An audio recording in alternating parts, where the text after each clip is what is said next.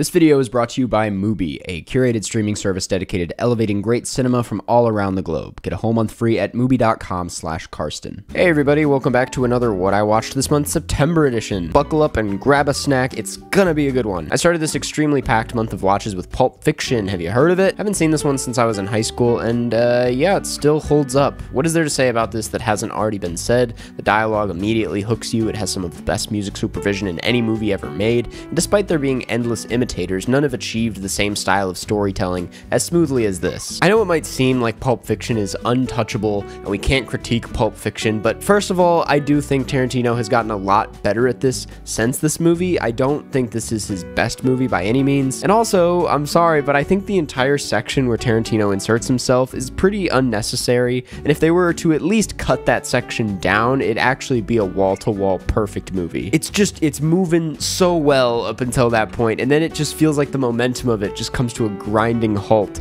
and it just didn't work for me. But what am I doing nitpicking Pulp Fiction? I'm sorry, it's too early to be doing this, let's move on. Then I rewatched A Man Escaped. To me, this is still an actually perfect movie, no complaints at all. I think other Bresson movies have affected me more on an emotional level. This is very different from his others in that sense. It feels more focused on action than it does reaching for the soul or something. I also think it's way happier than his other films, or at least more optimistic, yet it's still very bleak, so what does that say? And I rewatched Old Joy. This might be a very close tie with Wendy and Lucy for my favorite Kelly Reichardt. The amount of depth she's able to capture in just 70 minutes is just astounding. It does such an excellent job at pulling you into the world of the characters, the sound design of the radio and the music in the car, and the choice to just hang out with the characters for basically the entire film makes it so that the moments of meditation and revelation really stick with you. You feel the discomfort so viscerally, and it just really affected me this time. In just 70 minutes, I really feel like I'm on the trip with these guys, and I feel very sad by the end. Then I watched Moonrise. I thought this was pretty good. This is a movie about a fella who kills a fella and what happens when he falls in love with the dead man's fiance. I didn't realize how simple and sort of basic the premise was until writing it out just now, which speaks to how great the film is. It takes this simple premise and adds a lot of character to it, both literally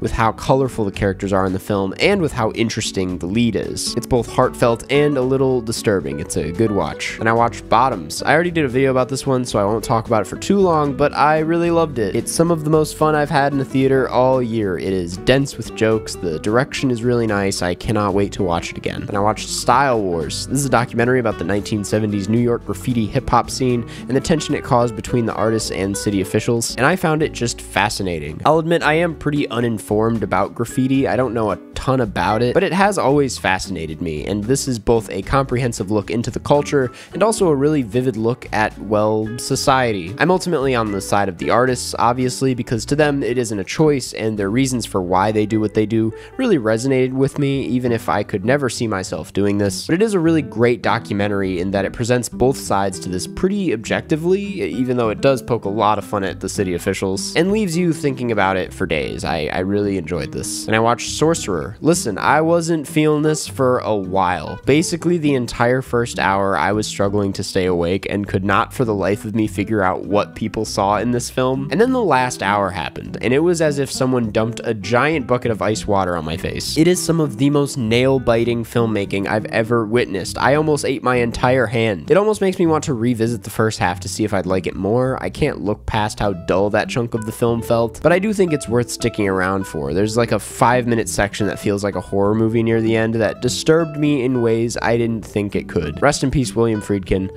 What a filmmaker. Then I watched Poetic Justice. Nobody told me Tupac can act this well. What the fuck? The film itself was really great too. It is a bit weird of me to watch this John Singleton film before seeing Boys in the Hood, but who cares? It's still great. As a road trip movie, it nails it. As a hangout movie, it's a blast. The person who introduced this at my screening said she doesn't really see it as a romance, which I think made me appreciate it a lot more as a coming-of-age film. The relationships in the film aren't the healthiest, but that's kind of the point of the film, and by capturing such authentic and uncomfortable moments between the characters, the film really does achieve a humanistic perspective that was kind of really nice to witness. It's a little corny here and there, but that's just the 90s, and sometimes that's a good thing. Then I watched All About My Mother. This might just be my favorite Almodovar movie. It feels like I haven't even made a dent in his filmography, so keep that in mind, but to me this is him at his most Almodovar. The colors are bright and beautiful, the humor is dark in all the right ways, and man is it emotional. Like Wes Anderson, sometimes sometimes I do feel so overwhelmed by Almodovar's visual style that I find it hard to break through the shell of it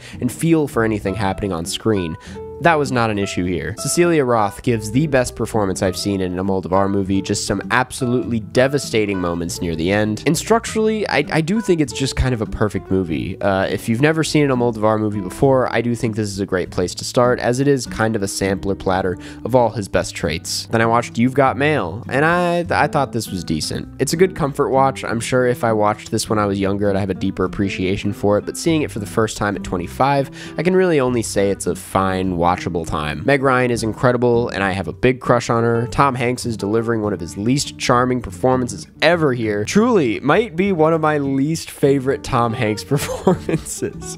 It's not good. Then I went to TIFF, and I watched We Grown Now, Finest Kind, The Boy in the Hair and One Life, Dream Scenario, Mother Couch, Sing Sing, Knox Goes Away, The Pigeon Tunnel, The Holdovers, Hell of a Summer, Hitman, Naiad, Aggro Drift, and The Woman of the Hour. If you're like, Karsten, why didn't you talk about any of these? You're living under a rock. Go watch my video about the whole damn festival if you want my thoughts. And I watched Legally Blonde and 35mm. Seeing this in a packed crowd of enthusiastic fans was one of my favorite movie-going experiences ever, and a really great way to come back from TIFF. This is one of those from my childhood that still really holds up and that I can say has a genuinely timeless screenplay. It's up there with Shrek, you know? It's so funny. It's never overdoing it. It's a perfect length. Reese Witherspoon's best performance. I mean, maybe it is just because I've seen it so many times, but one of the quickest watches out there. It just flies by. Can't get enough of this one. It's really fun. If you haven't seen it, you're crazy. Then I rewatched Asteroid City. Like most Wes Anderson movies, the rewatch felt like a new movie altogether just because of all the new things I picked up on. A small example is I never noticed how the pose of the alien with the asteroid mimics Scarlett Johansson's character's pose in her photo. Knowing what the movie really was, or I guess having a better idea of what it was beforehand,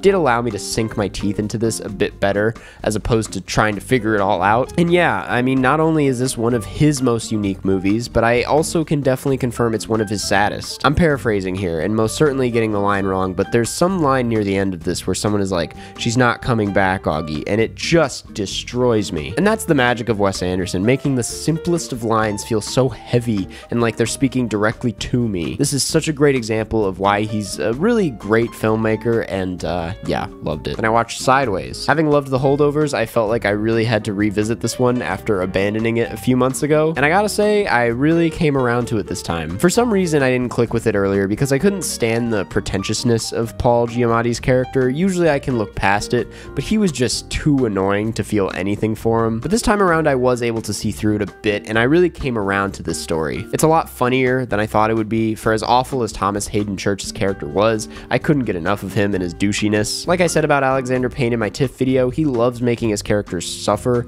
and this is probably the most obvious example of that I can think of, and because of how much he puts this character through, it did make the microscopic wins at the end of the film feel a little unsatisfying to me, or I guess pointless. The whole thing, I just felt hopeless by a lot of it, but I can still recognize it's way more nuanced than that.